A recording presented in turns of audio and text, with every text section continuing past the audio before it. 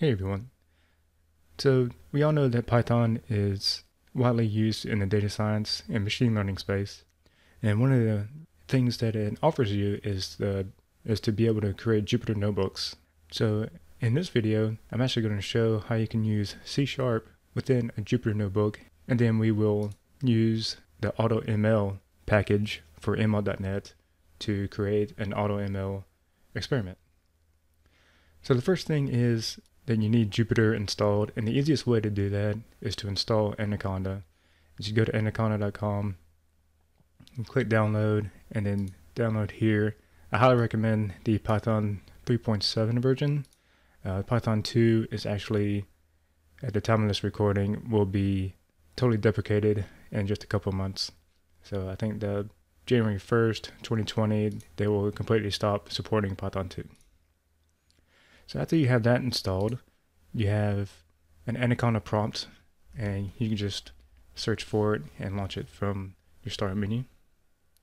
And once you're in there, you want to make sure you have the .NET CLI, and if you install the .NET Core SDK, you would get this as well. And to install the C# Jupyter kernel, you first need to install the .NET Try tool. So we do that, the .NET and tool install, it will be globally with a -G, and .NET Try is the tool we want to install.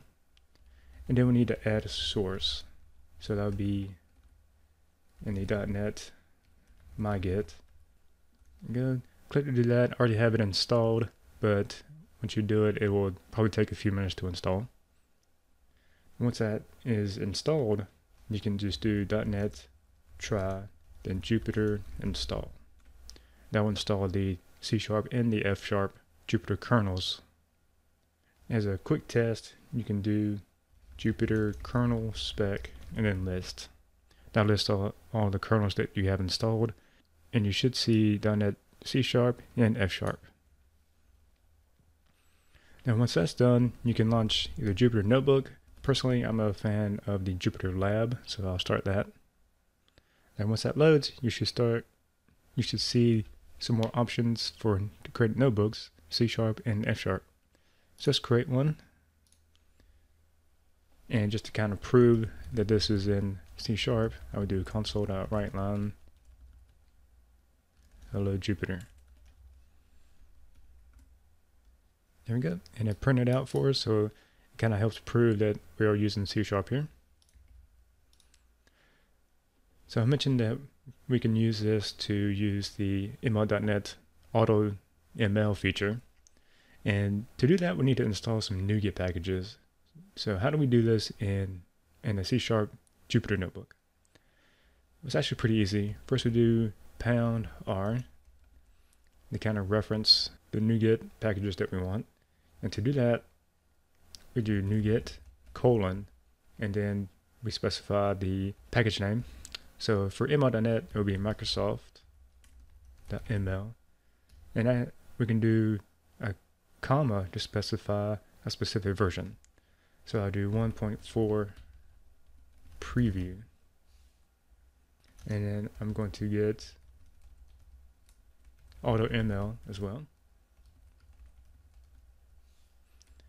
And another thing that Microsoft has been doing has been creating kind of a data frame C# API, and it's kind of used to be the C# equivalent to pandas on Python.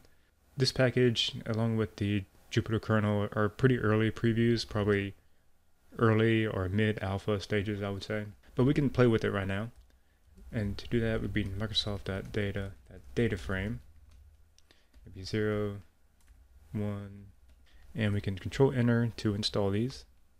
Now while that's installing, the Microsoft data frame package isn't in the main NuGet feed, so we have to actually add a new feed to it. And what you can do is that you can open up your NuGet.config and your app data roaming location under NuGet, and then you can add this key here for CoreFX Lab, and that'll allow you to get the data frame package there. And these actually installed successfully. And I like to do all my using statements or imports kind of upfront. So I'll do all those there. We use Microsoft.data for the data frame and ML.NET packages and the AutoML package. With the data frame, it actually makes it pretty easy to read in CSV files. So we do data frame.read CSV, and I have the housing CSV that we have messed with before. There you go. But if you look at it right now, it actually didn't parse very well. So currently, we have to do kind of this formatter with the data frame object to allow it to read in correctly. So now, if you read this in again and look at it, it reads it in correctly with the regular data frame that we would expect from pandas. And the data frame package gives us a few things. We can do a description on it, similar to what we would do in pandas. So we do length, min, max, and mean, and all that. So in the future, I plan on doing another video that goes over several parts of the data frame API. But for now, let's just continue on and create our ML.NET context. And we'll go ahead and create an experiment using the AutoML package. We can create regression experiment. And we set max experiment time in seconds to just 10 seconds. And from there, from the experiment, we can execute it. And right now, we have to manually parse the data into an iData view, since that's what the execute method takes.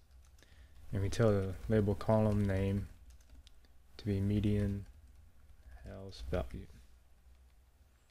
And so let that run.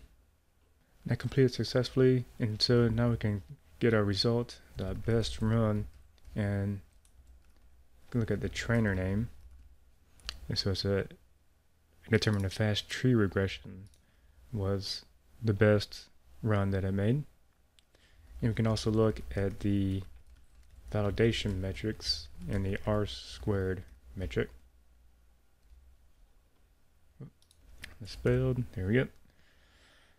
And we have about 85% for our R-squared, so not too bad for the initial 10-second run in the AutoML.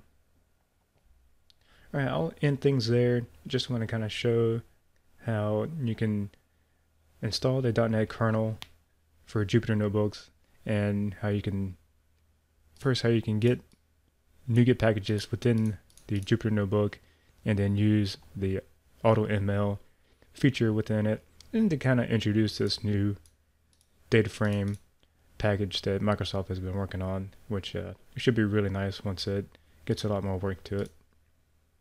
Alright, that's it for now, and hope you enjoyed the video. We'll see you next time.